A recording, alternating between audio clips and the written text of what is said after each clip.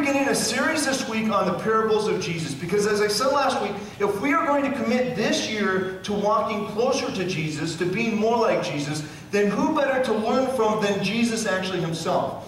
Now, I want to tell you, I put a handout in your bulletin today that lists out 46 parables that are in the Bible, and it has the scriptural references. So if you ever want to say, like, gee, I'd like to know more about this parable, it has the Bible reference for you. Please feel free to look at it. We are not, just to put you guys at ease, we're not going to be going over each and every parable. It's not going to be a 46-week series, I promise you that. But if you feel moved and called, please use that. And something else I want to just bring to light. There is some controversy. When you talk about parables, there's controversy around exactly how many parables there are in the Bible.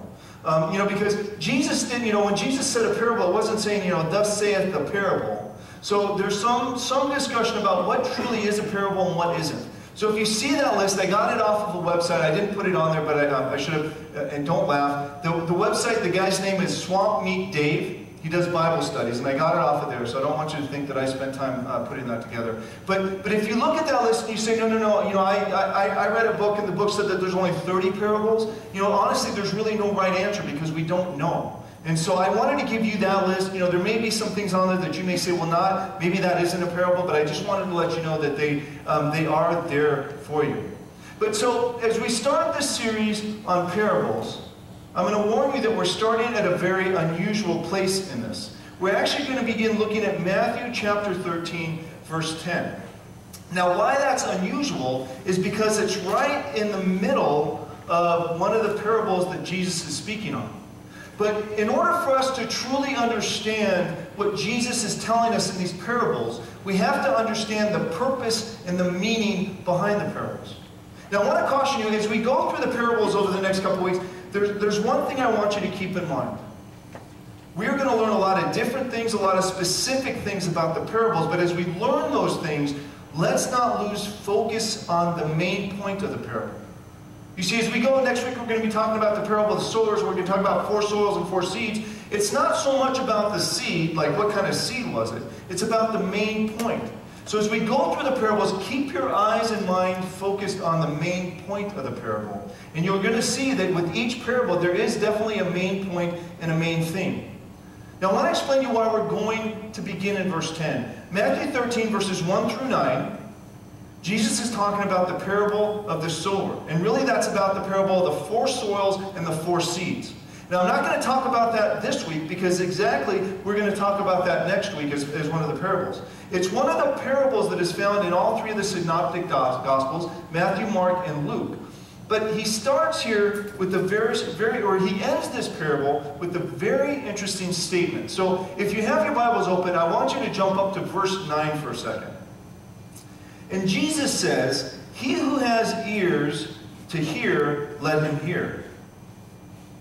Now that's kind of unusual if you think about it, that Jesus would start talking about something, start teaching on something, and then almost at the end of that message, he says, "He who has ears, let him hear." If you think about the town criers, they would always say, "Hear ye, hear ye." They would make an announcement saying, "Listen, because something very important is about ready to be spoken." But here Jesus says, almost after the fact, if you have ears, listen to what I've already told you. And by that time, it's probably kind of too late. Like, oh, shoot, wait a minute, what was that? And that's one of the first things, beginning in verse 10, that the disciples question. In verse 10, we say, "And the disciples came and said to him, 'Why do you speak to them in parables?' He answered and said to them, 'Because it has been given to you to know the mysteries of the kingdom of heaven, but to them it has not been given. For whoever has, to him more will be given, and he will have abundance. But whoever does not have, even what he has will be taken away from him. Therefore speak to them in parables, because seeing they do not see, and hearing they do not hear, nor do they understand. And in them the prophecy of Isaiah is fulfilled, which says, Hearing you will hear and shall not understand, and seeing you will see and not perceive. For the hearts of this people have grown dull. Their ears are hard of hearing, and their eyes have been closed, lest they should see with their eyes and hear with their ears, lest they should understand with their hearts and turn, so that I should heal them. But blessed are your eyes, for they see, and your ears, for they hear. For assuredly I say to you that many prophets and righteous men desired to see what you see and did not see it, and to hear what you hear and did not hear it. Well, Lord, we just thank you for this message, Heavenly Father. And Lord, I pray that your word would touch each and every one of our hearts, Lord. Lord, let this message be real. Let this message be personable. Let this message be meaningful. In Jesus' mighty name we pray. Amen. So if you remember our series on the apostles, the disciples, not necessarily always the most intelligent guys, and sometimes they ask some pretty interesting, funny questions, but beginning in verse 10 here, they ask a really interesting question to Jesus. You see, they hear Jesus speak in verses 1 through 9, and they're very intrigued by what he's saying. Not the message, but how he's saying it. And he says there, they say there in verse 10, why do you speak to them in parables? Now, it's interesting, number one, that the parables, as we see in the New Testament, is the most common way that Jesus teaches throughout the Bible.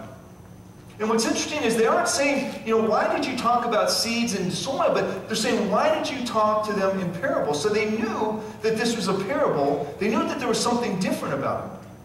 Now, for those of you that don't know what a parable is almost like an illustration or a story that uses real-life things to make something meaningful.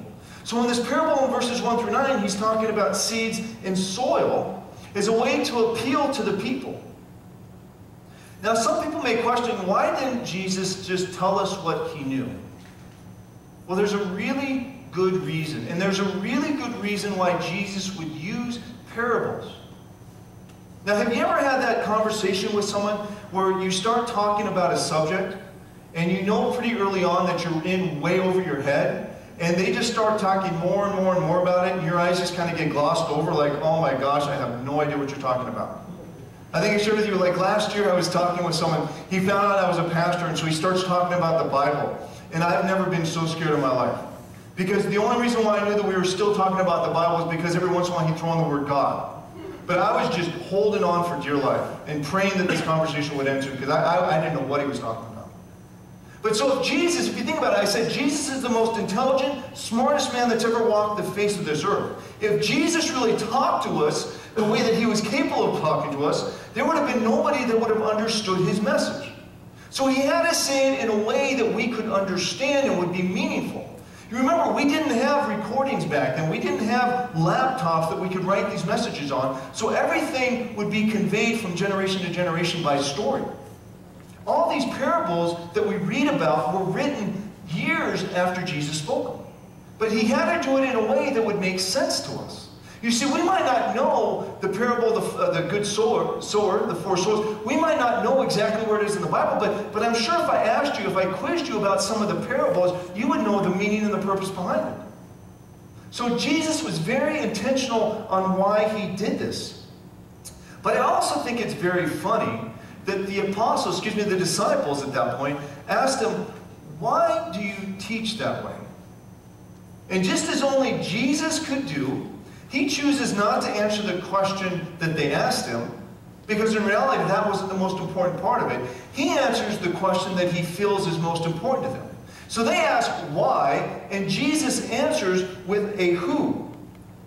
And that's what we see in verse 11. He says, he answered and said to them, because it has been given to you to know the mysteries of the kingdom of heaven. Now real quick, we read in the New Testament mysteries, and we're like, ooh, that sounds really neat, it's magical. Well, really the only thing mysteries means, it's written 27 times in the New Testament. Mysteries are the plan of redemption of salvation through Jesus Christ, which was not known until Jesus showed up. You see, we couldn't talk about how the Savior would come back and he would take us to heaven and all those things because they didn't know Jesus. And so this great mystery really wasn't a mystery at all. It was something that was revealed the moment that Jesus walked on the face of the earth. But up until that point, it really was kind of a mysterious thing. And what we're going to find out is those people that did not accept Jesus into their heart, it really was a mystery to them. They couldn't understand it. So when you read the word mysteries in the New Testament, that's what it's talking about. It's talking about how Jesus walked this earth for our salvation, and one day, thank you, Jesus, we get to live with him in heaven. So they ask why, and being Jesus, Jesus decides to answer who. Now, I'm sure in your own life there have been times where you have asked Jesus and prayed to God about a very specific question and you were looking for a very specific answer. And I don't know about you, but during those times, sometimes I wouldn't get the answer I was looking or hoping for. But it's a reminder to us that Jesus will always give us the answer we need, not the answer we want. Now the apostles, excuse me, I keep calling the disciples at this point, the disciples thought they needed to know why, but he knew that they needed to know who. So he begins and tells them that it's the who that's not important here, not why I talk to them in parables. And he says there are certain people that are going to know what I talked about, and there are certain people that are going to listen to what I say and not have a clue.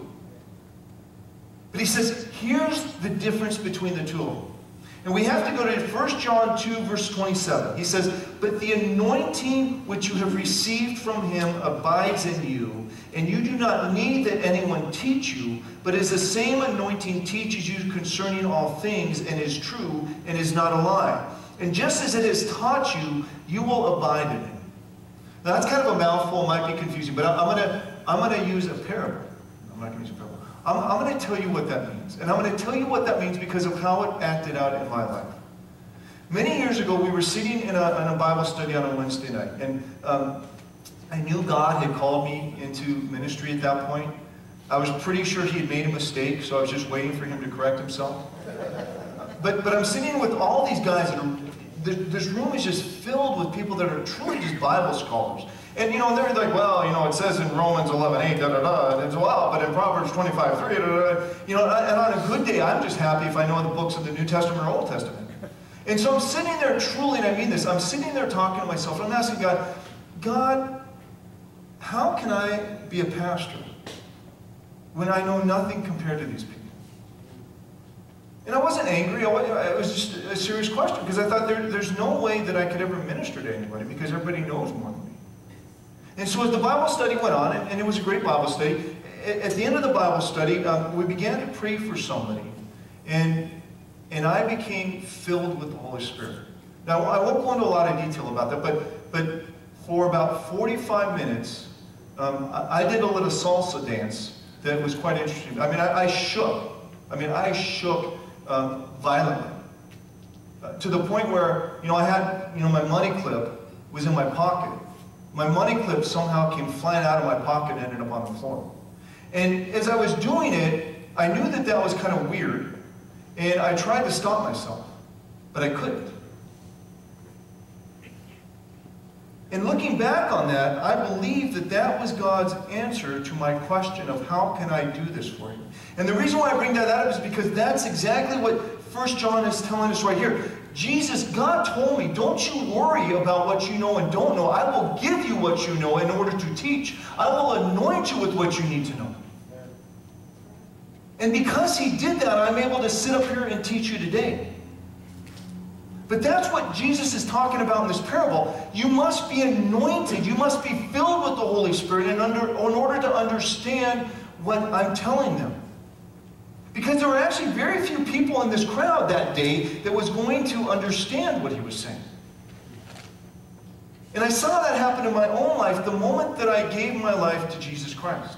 You see, for many years, I read the Bible religiously. And I mean that kind of as a pun. Because to me, reading the Bible was a religion, it was not a relationship. But I would read the Bible religiously every day. I would go to church every Sunday. I wouldn't remember a word from the sermon. I wouldn't remember a single word or understand it in the Bible. I would pray to God every night, but not really talk to him. As I said, my idea of praying at that point was how fast could I say the Lord's Prayer? And I'd cut out so much of it, I think I had it down to like 10 seconds I could say the whole thing.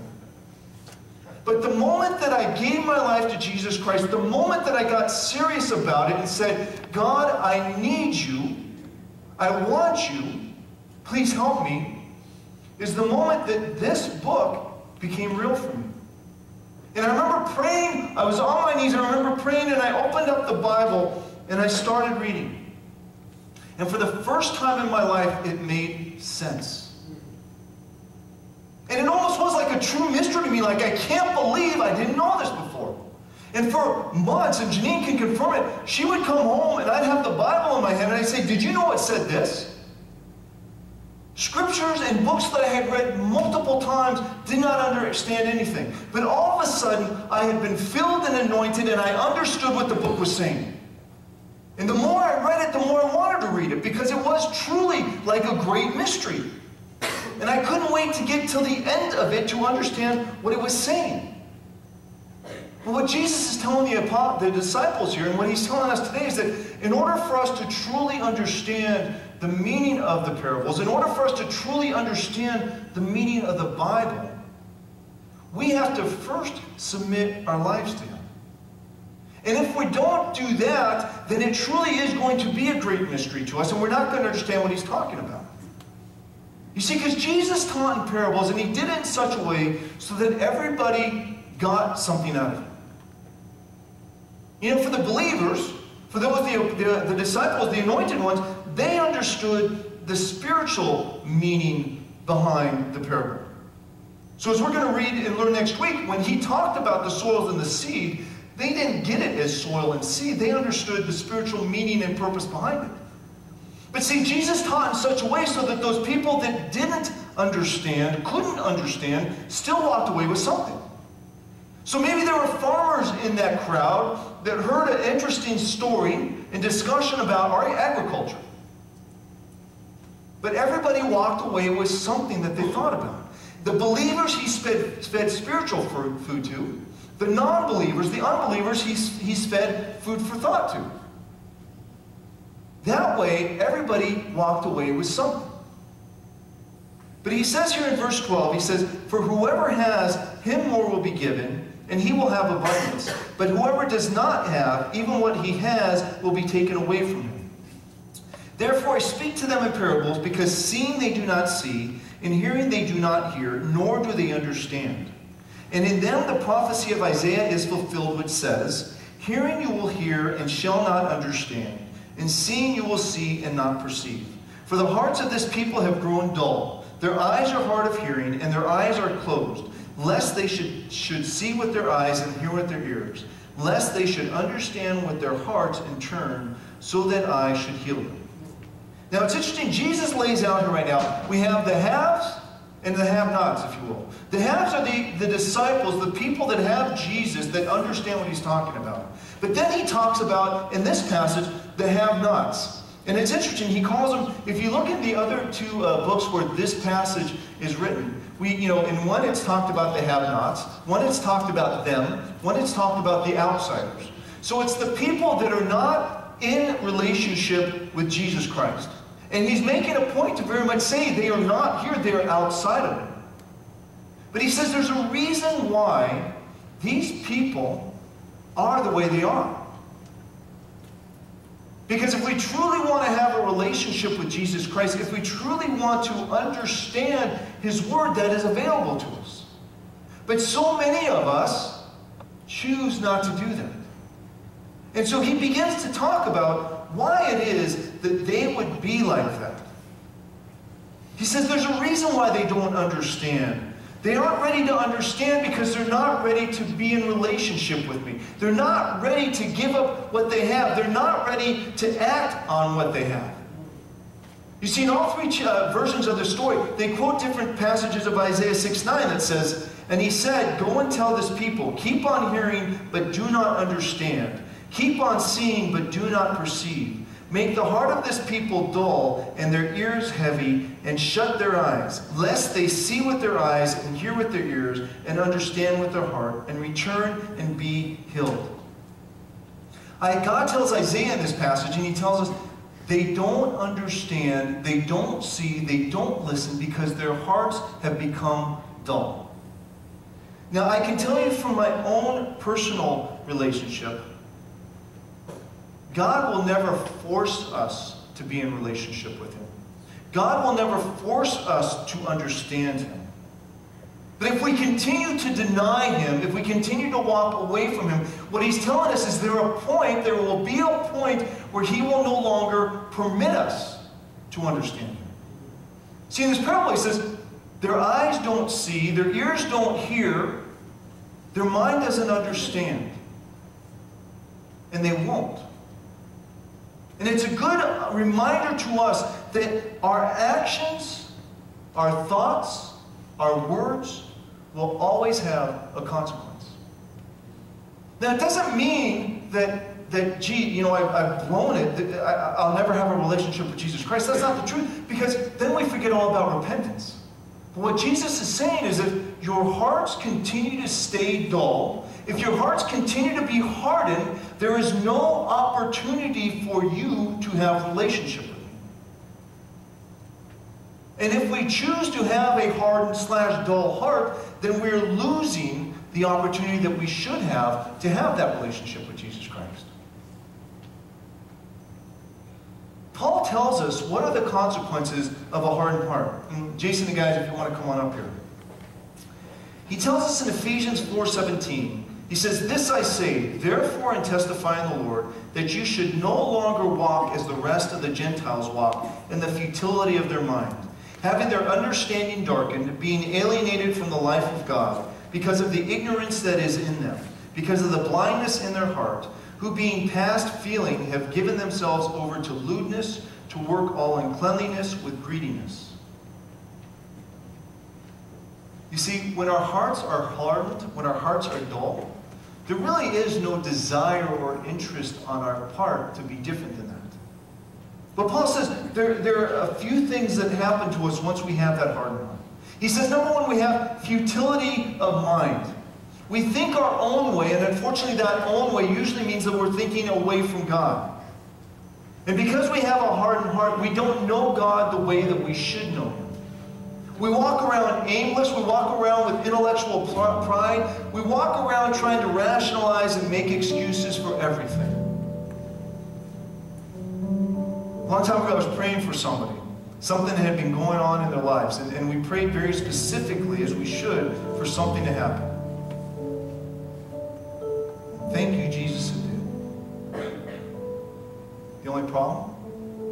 That person, after we prayed, after I saw that prayer answered, I'm like, thank you, Jesus, for that. The person made a comment to me. What a coincidence that happened. You see, when we have a hardened heart, we can't see or understand how God will work in our lives. Now, these people with hardened hearts, these people with the heart, don't get me wrong, they're very busy. It's not like they sit in their room all day on a sofa watching TV. They're very busy. They have a lot of action, but they make no progress. They really, truly have no purpose. But then Paul says, not only do they not have futility of mind, but they're blind. They don't see what is before them. They don't see God in their life. They don't see how He can work. It doesn't mean that they're literally blind. But it means they're blind to God. It means they're blind to His Word, to His truth, to His purposes, to His promises. And unfortunately, what Jesus is telling us here is that there is no way that they will ever see.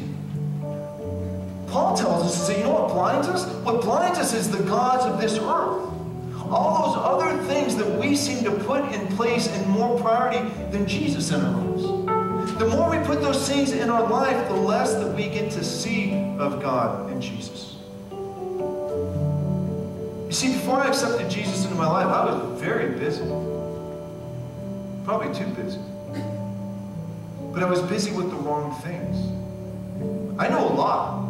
You ask me questions about work, about the world, man, I can answer any question. You ask me a question about the Bible, I had no idea. I truly mean that. See, I couldn't see the Word of God because I wasn't ready to see the Word of God. I couldn't understand the Word of God because I didn't have time for it. But Paul also says if we have this dull, hard heart, we live a life away from God.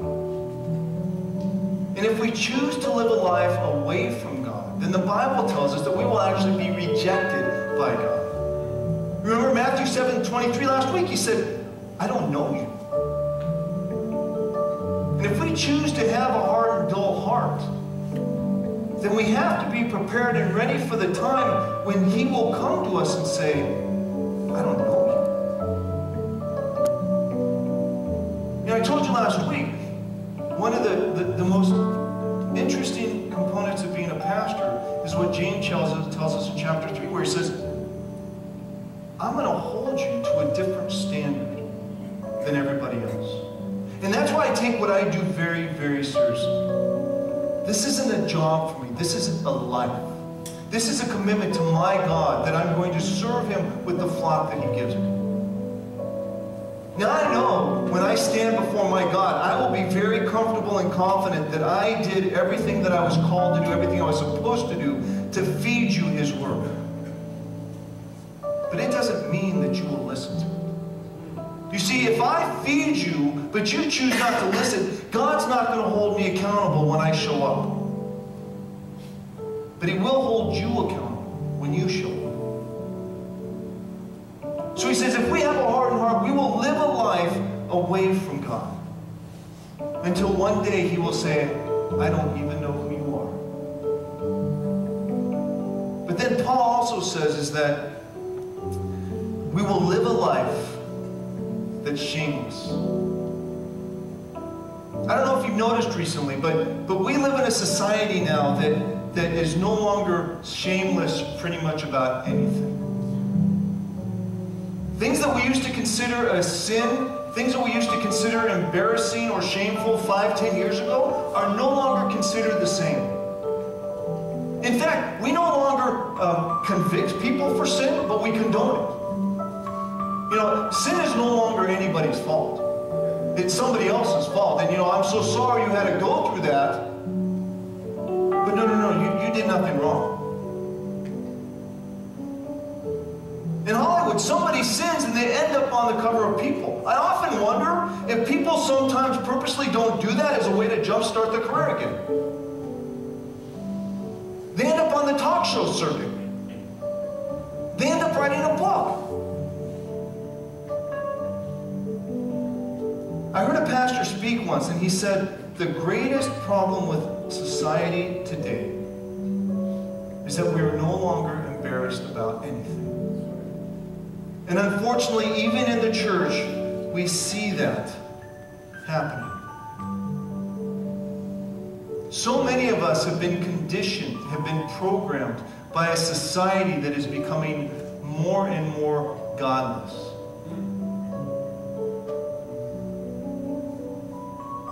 Promise this will be the last week I talk about him because they lost yesterday. You know, nobody really criticizes Tim Tebow because he's not a great quarterback. People spend too much time criticizing because he's a Christian. How horrible is that? I mean, I love the guy. I pray for him daily, but I mean, if you're going to criticize him because he's not a good quarterback yet. Don't criticize him because he's a Christian. Don't criticize him because he thanks Jesus for what he does. Don't criticize him because he prays for people. Don't criticize him because, I read an article this week, and they were talking about his private life, and there's nothing there. Like, there's no women, there's no nightclubs, there's no drug addictions. He says, I live a pretty basic life. I hang out with family and friends. That's it. I mean, the press is dying. They got nothing on this guy except he Tebows. And honestly, if you want to criticize me for something, if you want to say I'm a bad person, I hope and pray it's for that. But those that don't hear God's word are those that have become dull and hardened. Those are the people that Jesus truly is reaching out to in these parables. And Jesus ends it with this. He says in verse 16, but blessed are your eyes, for they see, and your ears, for they hear. For assuredly I say to you that many prophets and righteous men desired to see what you see and did not see, and to hear what you hear and did not hear. A lot of people wanted to. They just couldn't because they didn't know Jesus. And they didn't understand Jesus. You know, for 4 decades, and I have to tell you how embarrassing that is to have to admit. For 4 decades, I sat in church every week. For 4 decades, I read my Bible. For 4 decades, I prayed every night. And it meant nothing to me. And unfortunately, what I've now come to realize is that it really meant nothing to God either. I remember sitting in church sometimes, and I would just literally beg and pray and plead with God. And I'd say, God, why can't you change me?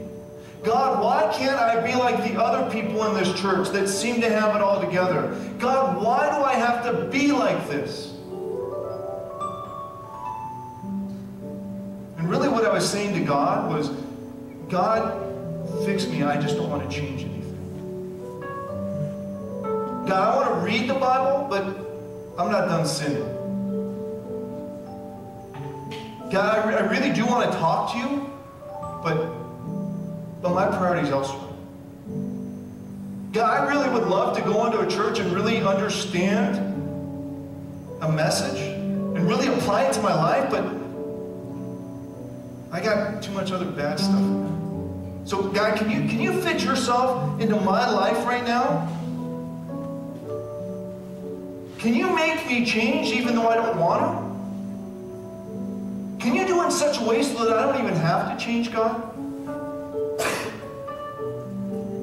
See, every time I said that prayer, I promise you, God would just shake his head. He said, you don't get it. You know, you speak one thing, but your actions are saying another thing. And I'm so thankful. I'm so thankful that finally, God took me to my breaking point.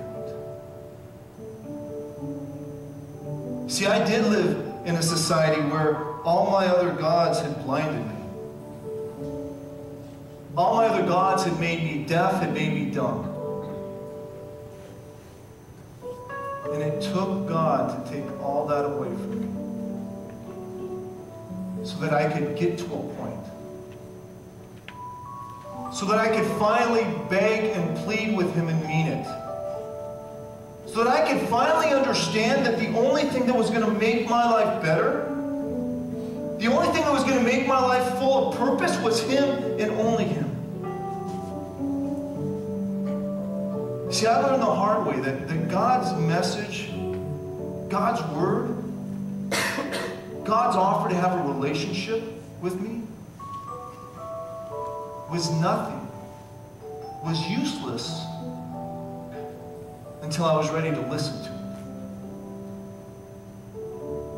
And I can tell you from that moment on, there has never been a day, there's never been a moment where I haven't known God's truth and God's word, where I haven't known that I now have a purpose and a plan.